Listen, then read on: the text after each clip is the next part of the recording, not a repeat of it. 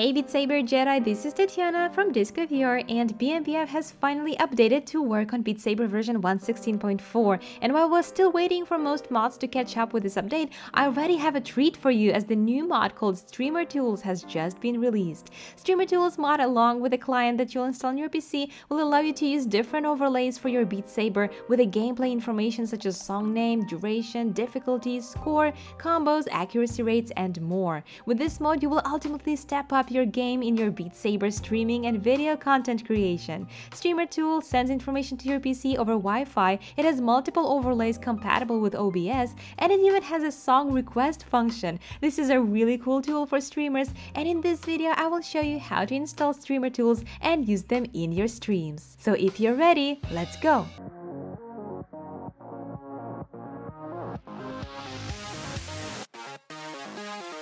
To use the Streamer Tools mod, you will need to have BMBF installed.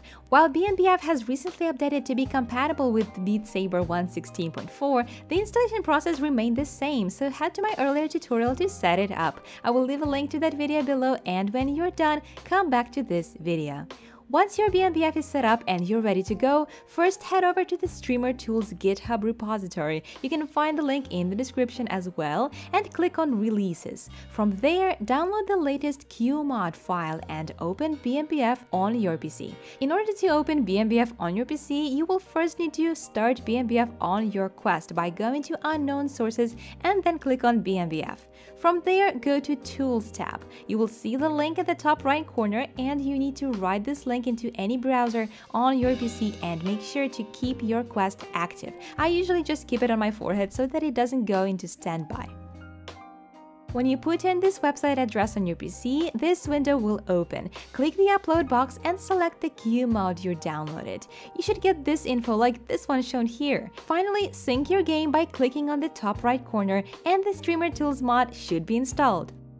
If you have any issues with this or next steps, head over to the Beat Saber modding group Discord server, which is linked in the description. They're really helpful there and they'll be able to answer your questions. Next, we're gonna install the PC client, which will be used to display all the information from your game.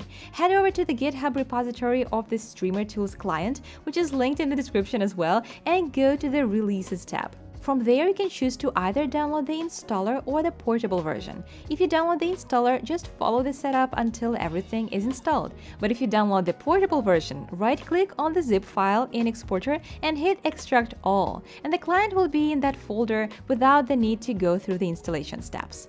As the last step, open the client and make sure to allow network traffic. After allowing network traffic, restart the client by closing it and opening it again. After you open the client on your PC, start Beat Saber on your Quest. You should get a notification on the client which asks you if you want to set up IP. Click Yes. You can now go to the download section of the client and download all overlays you want to use. After you downloaded them, you can find them by going to the Overlays section. To add the overlays to OBS, click Copy URL on the overlay you like. Then in OBS, click Add Source and choose Browser. Paste URL link you just copied. As for the dimensions, it is recommended that you set the width and height exactly like the ones of your video or stream. Then click OK and you should be good to go. Now simply play Beat Saber and the overlay should update in real time immediately.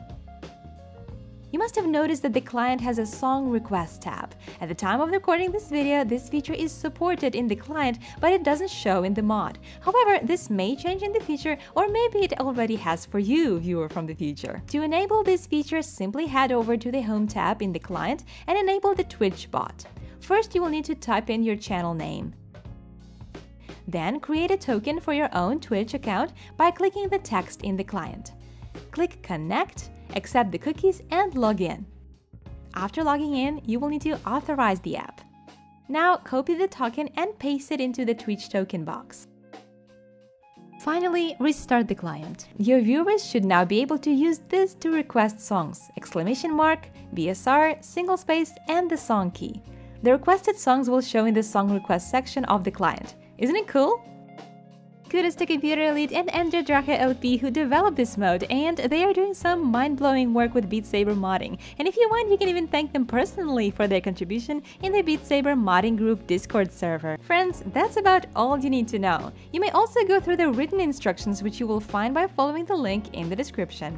Remember to also join the Beat Saber modding group Discord server with any questions. Also, be sure to regularly check both the Streamer Tools mods and Streamer Tools client GitHub repositories to see if there are any updates. Let me know how you plan to use Streamer Tools and if you found this tutorial helpful. Remember to subscribe to Disco VR for more fun and informative VR content. That's it for today, my friends. Stay safe, and as always, happy sabering!